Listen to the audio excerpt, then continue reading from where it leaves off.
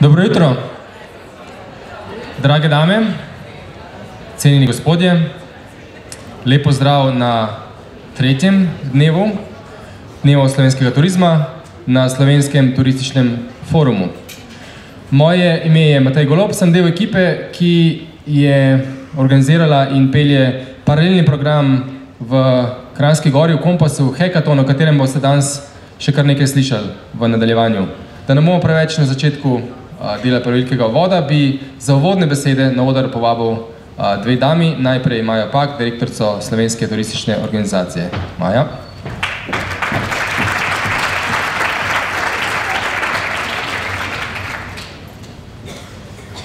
Kolegi, kolegice, lepo pozdravljeni na 20. jubilejnem Slovenskem turističnem forumu, tukaj v okviru 7. dnevov slovenskega turizma.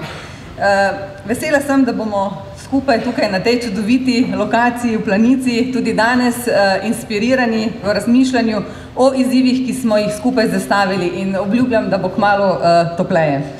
Verjamem, da so vas včerajšnja predavanja in diskusije spodbudile k razmišljanju o novih inovativnih turističnih produktih, višje dodane vrednosti, kar pa je letos tudi tema dnevov slovenskega turizma. Ni dvoma, da smo v slovenskem turizmu lahko upravičeno ponosni na prehojeno pot v teh zadnjih letih, vendar pred nami so novi izzivi, nove aktivnosti. Zavedamo se, da so cilji zapisani v novi strategiji, ki smo jo skupaj pripravljali, zelo ambiciozni. Želimo 4 milijarde evrov v naslednjih 5 letih.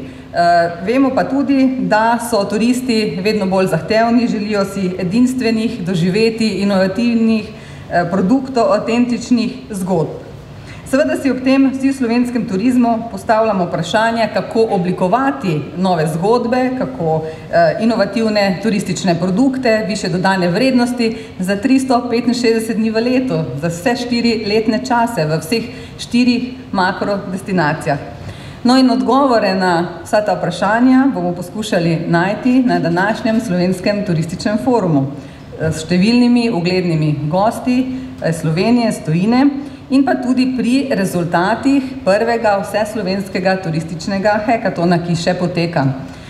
Dragi udeleženci, udeleženke Slovenskega turističnega foruma, vabim vas vse k drznemu razmišljanju, predvsem pa k aktivnemu vključevanju današnje dogajanja in pa seveda k sodelovanju pri promociji in trženju slovenskega turizma. Naj nas ugledni predavatelji, strokovnjaki popeljejo do kreativnih idej, inovativnih konceptov in uspešnih zgodb. Hvala in lep dan tukaj v Planici pod Poncami.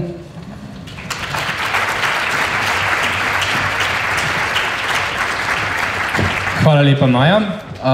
Drugi kratek uvodni nagovor pa bo strani Eve Štravs-Podlogar, državne sekretarke na Ministrstvu za gospodarstvo.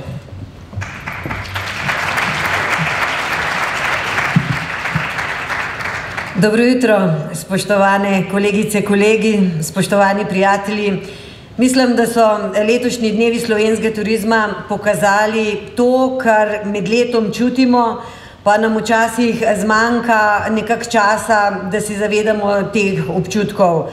Kako v turizmu vseeno res smo povezani, da tudi to, da smo ena velika družina, ni samo fraza, ampak da dejansko to smo drug drugemu in da je to edini način, da lahko uspešno in na pravi način tako promoviramo Slovenijo, kot seveda naredimo pravi vtis na naše goste in jih z tudi svojim odnosom do njih in do naše ljube Slovenije pripravimo, da se tudi v Slovenijo še večkrat vrnejo. Ne glede na to, da zdajle temperatura je taka lepo gorenjska tukaj v tem prostoru, verjemite mi, da ko bo prvi govornik, gospod Siniša Topolovič, nam nalil čistega vina in naših izzivov, nam bo vsem postalo zelo vroče in bomo videli, koliko še skupnih izzivov imamo v prihodnje.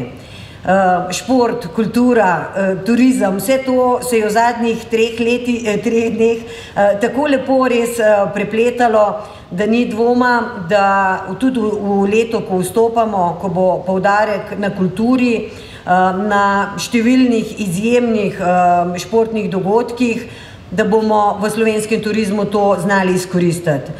In mislim, da dejansko ta lokacija v dolini pod Poncami, da nam daje tisto energijo in pravzaprav zavedanje, kaj pomeni imeti vizijo, kaj pomeni imeti pogum in seveda potem tudi znanje, samokritičnost, odločnost in pa smisel za povezovanje in za timsko delo, da potem lahko dosežemo svoje zastavljene cilje. Torej, užitek je biti tukaj z vami, veselim se nadaljnih mesecev in upam, da let, ko bomo soustvarjali slovenski turizem na osnovi strategije, ki smo jo vsi skupaj sprejeli v zadnjih mesecih, torej Slovenija zelena, aktivna, zdrava za 5-zvezdična doživetja. Zato, da nam to uspe, moramo biti tudi 5-zvezdični gostitelji, v kar pa nadvomam, da smo in da smo se pripravljeni v to smer tudi še naprej razvijati. Hvala.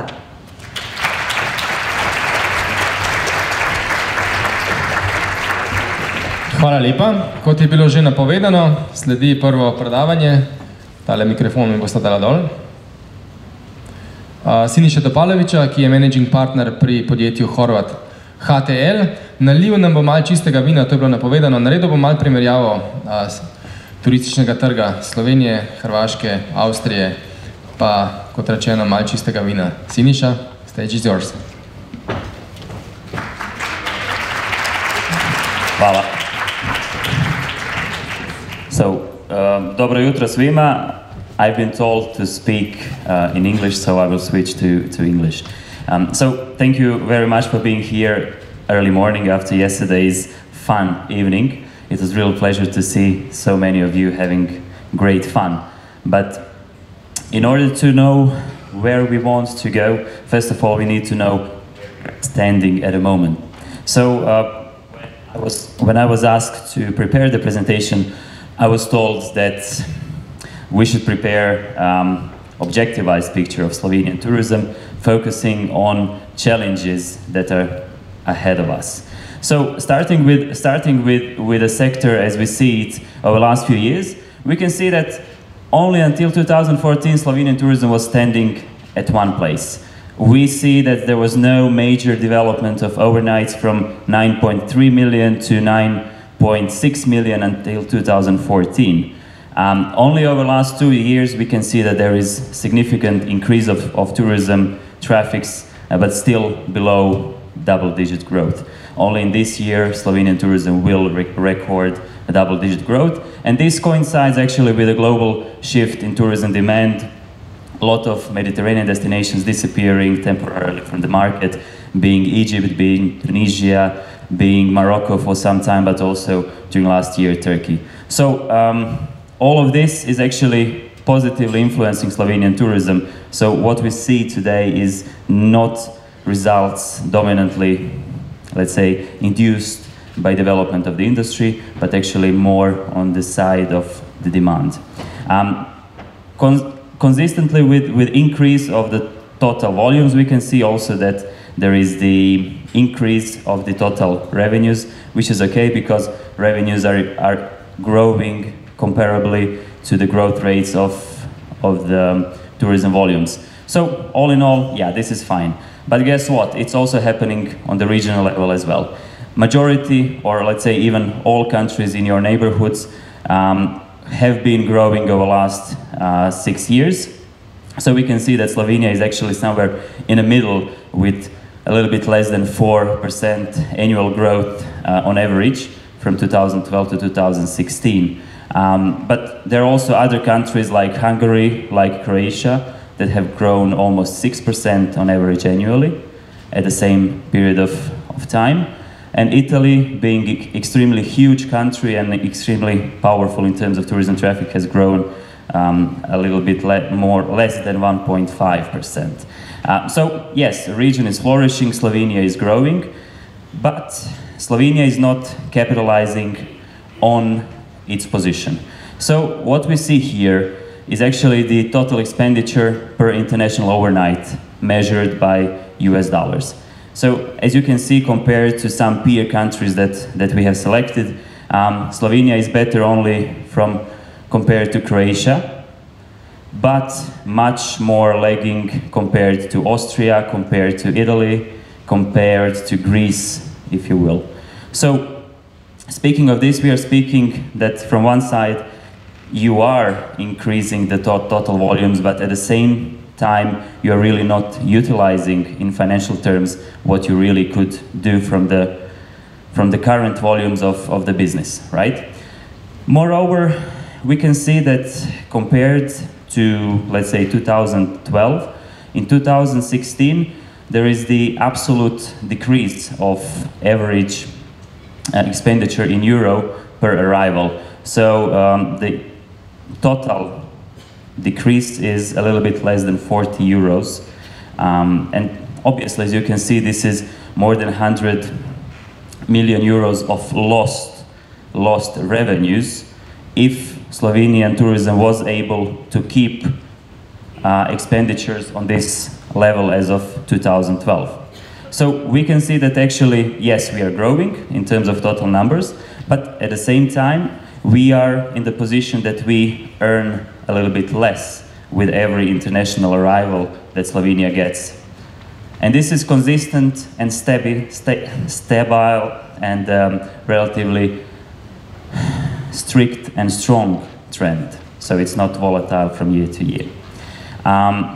But the good thing in all of this is that actually there is a really strong tourism upside potential. We can see, compared Slovenia with the regional countries, that there is significant possibility to grow in terms of overnights. So Slovenia is at 5.4 overnights per resident, while peer countries in the region are above 12 overnights. So we see the upside potential of at least 2.5 times here.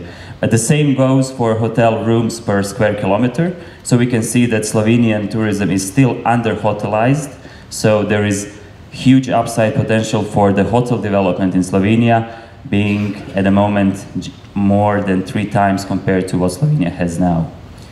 But speaking of hospitality industry, money makes world go round. So in hospitality industry is the same. So speaking of how much hospitality industry is making money, and yeah, at that stage we come actually to situation when we compare Slovenia to regional countries, and we can see that there is a gap in terms of ADR of a little bit less than 25%. So actually we are speaking about 23% lower ADR compared to ADR that is being achieved by average regional hotel in the Southeast and Central Europe. So looking at this, when you compare 90 euros on the average and Slovenian 69 euros, yeah, it's a significant gap. So hotels are not achieving the price, not even on the regional average of this area. Speaking about hotel occupancy rates, so from one side, yes, we have ADRs, we have average daily room. On the other side, we have the occupancy levels of the hotels. So a regional average occupancy hotel level is 51%, actually 52%. Slovenia is around the average, but still with huge and significant growth potential. But when we combine ADRs and occupancy, we come to revenue per available room, which is the ultimate business KPI for hotel industry. And analyzing and comparing Slovenia, which is this orange dotted line, based on this KPI, we can see that Slovenia is almost 40% underachieving compared to the regional averages. So hotels are, let's say, 40% less making money per hotel key than this is done in compared to average of Italy, Croatia, Austria, Hungary, and those countries that you can see below. So this is quite disturbing for any hotel industry, because lagging behind from regional competitors by 40% is really strategic issue of the sector. And this was actually particularly analyzed during our strategy development process with the Ministry of Economy and with STO. And the main leverages that we were proposing in the strategy were actually focusing on how to bridge that gap. Moreover, yeah, this is aside from the industry. So ADR's occupancy and RevPAS is something that is industry taking care of. But looking at the market, when we see how market perceives Slovenia, we have analyzed huge number of hotels in Slovenia and how they perform in terms of comments and reviews on the booking.com. So not TripAdvisor, which is more subjective, you can pay on TripAdvisor to have better reviews, but on booking.com it's related to the real reservation and real guest. So we take this as more reliable source. So when we analyzed, I think it was around 80 hotels, and we were focusing on hotels in which state has considerate percentage of the ownership. In these cases, on the average, we can see that guests rate comfort and value for money on average less than 8 points.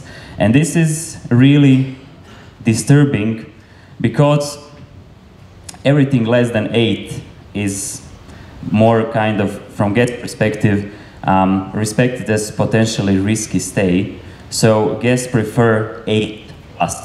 So when you look and you take, this is the average, and those dots are hotel properties that were analyzed. So looking at this is not one region, this is whole Slovenia, on which hotels are achieving average grades in very important components under 8. So this is really, really not only important, but really very dangerous situation. So, and here we see consistency. We see consistency with this. Okay, so KPIs are very consistent. This is strategic issue, and then we see that market really confirms this. But switching from this and going a little step forward, Slovenia is in terms of accessibility, yes, extremely nice road accessibility, but on the same side we have quite underperforming air accessibility. So in the year 2016, when all regional airports, being capital cities or being secondary cities, recorded growths, majority of them double-digit growth, at the same time Ljubljana airport achieved decrease in the total volumes of passengers. For instance, yeah. So this is more or less kind of also potentially dangerous situation, because as the region is growing, as the tourism volumes in Slovenia are growing, we can see that Ljubljana airport is decreasing with number of passengers. Moreover, the reason why we can see this happening is really when we compare regional airports, as you can see here, out of all capital cities in the region, Ljubljana is better than Podgorica and Sarajevo, being the capital cities in the region. But moreover, Ljubljana also has one of the lowest number of air carriers flying to the airport. So we can see 10 of them as of 2016. But as you can see, only Trieste was weaker than that. So yeah, it's really challenging situation for Ljubljana airport in order to really find its position on the market. And this is not going to be easy, because of when your competitors are much stronger than you, but as you can see, even Salzburg being the secondary city in Ljubljana, very close to Munich airport, very in between Vienna, they are achieving 1.7 million passengers per year. And Probably one of the reasons for that is really that Slovenia has very nice road accessibility, which makes it quite intense with traffic. So we are coming actually to the situation where basic positioning of Slovenia, green, active, healthy, is also becoming full of CO2. So with this development and with these traffic jams, which have become actually the everyday situation on Slovenian roads, this is really threatening the basic positioning of Slovenian tourism. Coming to Bled, coming to Ljubljana, yeah, very probably you will be stuck in a traffic jam. So yeah, here is huge conflict with what we want and how we want that market see us and what we actually deliver in the reality. The next step is actually looking at the seasonality. So seasonality-wise, Ljubljana, Ljubljana, but Slovenia in summer months achieve, let's say, a little bit more than 50% of all overnights on the year level. So looking and comparing Slovenia with selected countries here, like Hungary, like Austria, Malta, or Spain, we can see that seasonality is not as critical as it is in some other countries like Croatia, where seasonality is much more worse than it is in Slovenia. So what we see also that there are positive changes in seasonality pattern in the autumn period, in the spring period, which is actually suggesting that there is improving seasonality and improving traffic equally, not only during summer months, which is okay. But looking at Slovenian destinations, we can see that there is actually high concentration of business around just 10 destinations in Slovenia. So top 10 destinations account for more than 60% of all tourism traffic in Slovenia, suggesting that there is a real vulnerability of Slovenian tourism sector in terms of if something happens in one or two destinations, then we will have strong impact on the total numbers that we will achieve.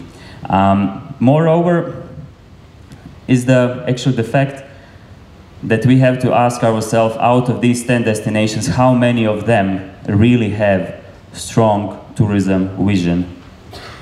Do we know for all of these 10 most important Slovenian destinations what and how they want to develop tourism over the next 10 years? I think that there are just few of them on this map, not to say one, but maybe few of them, that know what and how to develop tourism over the next years.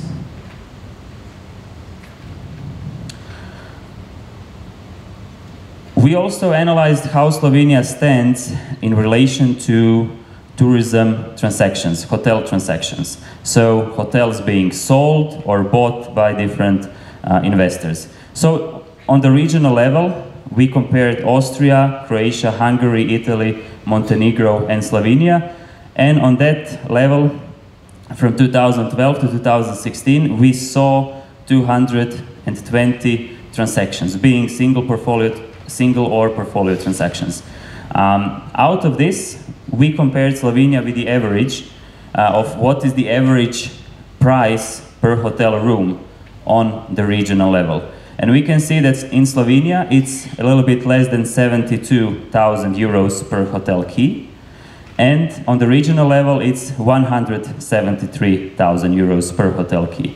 So here we see almost 60% lower price per hotel key in hotel transaction compared to the region. So it's, yeah, considerably. And when we translate these 220 transactions into the financial terms, we come to total transactions of more than 6 billion euros. And in that total amount, Slovenia is participating only with 1% of all transactions because of lower achieved price. So we can say that Slovenia is not existing on the global market of hotel buyers.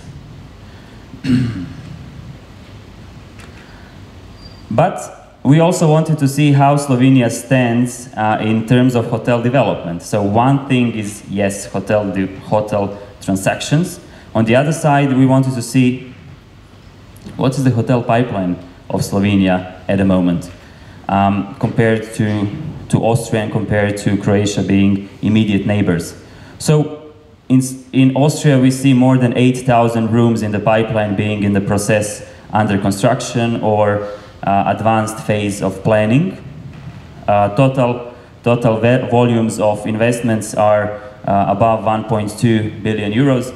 In Croatia, we see almost 3,000 hotel keys in the pipeline, with total value of the investments a little bit more, around $600 million, with some of resorts happening like Four Seasons, Belvedere in Dubrovnik Hotel Park in Rovinj, which is going to be probably also put on the global brand market. But at the same time, in Slovenia, we couldn't find, since the Interconti opened, we really couldn't identify strong hotel pipeline in Slovenia. Maybe you will be able to help us. So, what's also happening in the region is that the region is significantly improving in terms of, and fighting for the guests in terms of modernization, in terms of invention and innovation. In Croatia, we see all kinds of different segments of tourism infrastructure happening, like Sweetwater Aquarium in Karlovac, like a lot of interactive museums opening up, like visitor centers popping up out, or water parks and theme parks hitting the market over the last 3 years. So all of this is actually happening in Croatia. In Austria, we see a lot of innovations in terms of sophisticated tourism interpretation, sophisticated presentation of regional specifics, of regional cuisine and gastronomy, visitor centers and entertainment centers. In Italy, the same story, with really innovative museums, with really innovative interpretation of Italian cuisine and entertainment facilities as well. So, at the same time, in Slovenia, during the strategy, we have really identified that there is a low level of innovation within the sector in terms of tourism infrastructure, and tourism infrastructure really looking towards better days in terms of financing, in terms of modernization and really competitive position on the market.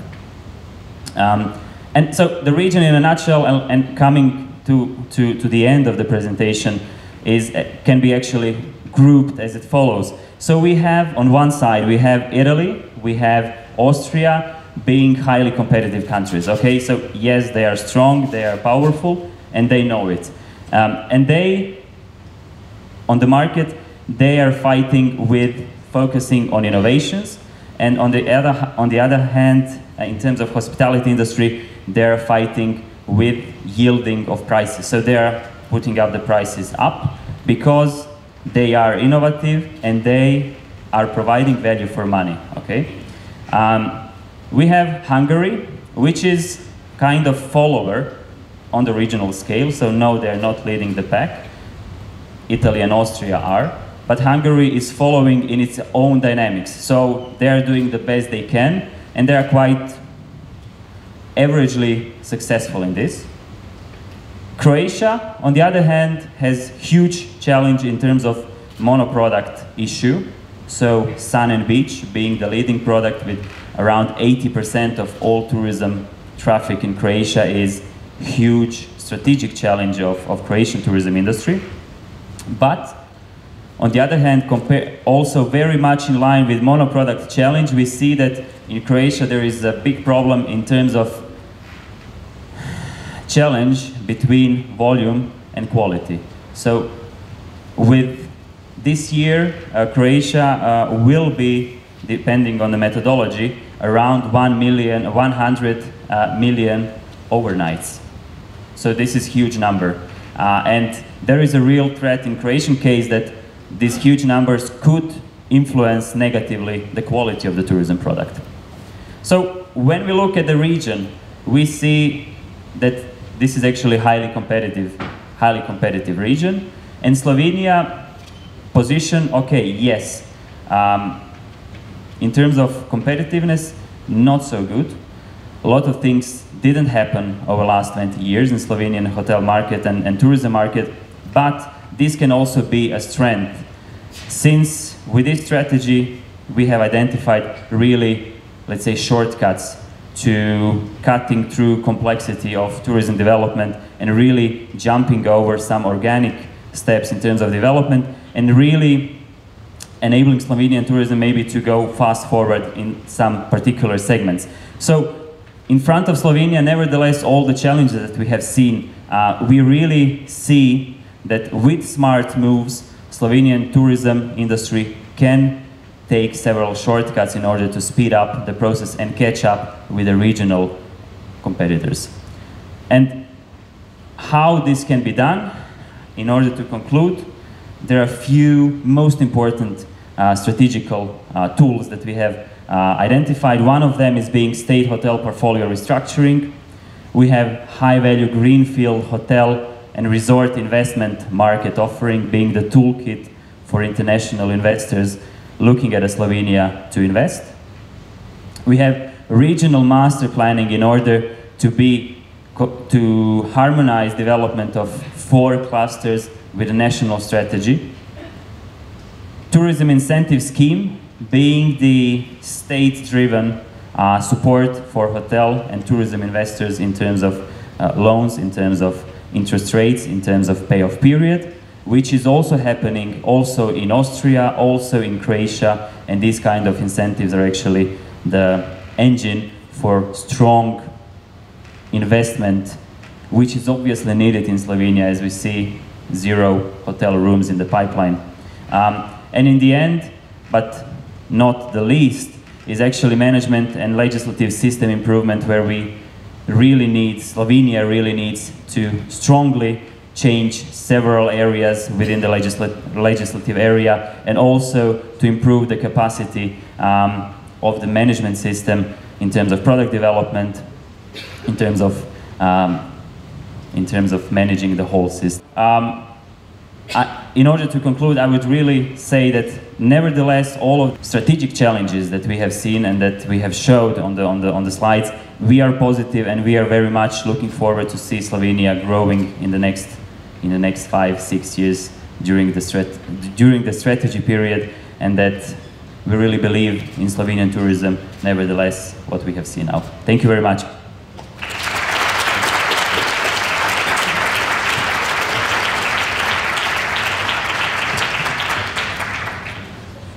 Hvala, Siniša. Zdaj pa si poglejmo, kako bo današnji dan po teh uvodnih nagovorih in tej uvodni prezentaciji potekal. Na meniju imamo v bistvu 2 glavni jedi z vmesnim kosilom, 2 keynote speakerja, Marka in Nika, ki mu potem sledi en tak zanimiv panel, kombinacija predstavitev pogovora, to bojo kar zanimive stvari. Potem popoldan, po coffee breaku, bomo pa dejansko preselili to paralelno dogajanje, ki se dogaja v Kranjski gori, v hotelu Kompas, ta zaključen del sem, tako da boste videli in finaliste in slišali boste, kaj se dogaja, kaj v bistvu hackathon sploh je, pa kakšne stvari smo zdaj mi vsi dobili iz tega. Tam je zdajle že 24 ur 18 ekip, to je posnetek od včeraj zvečer, dela na enih zadevah.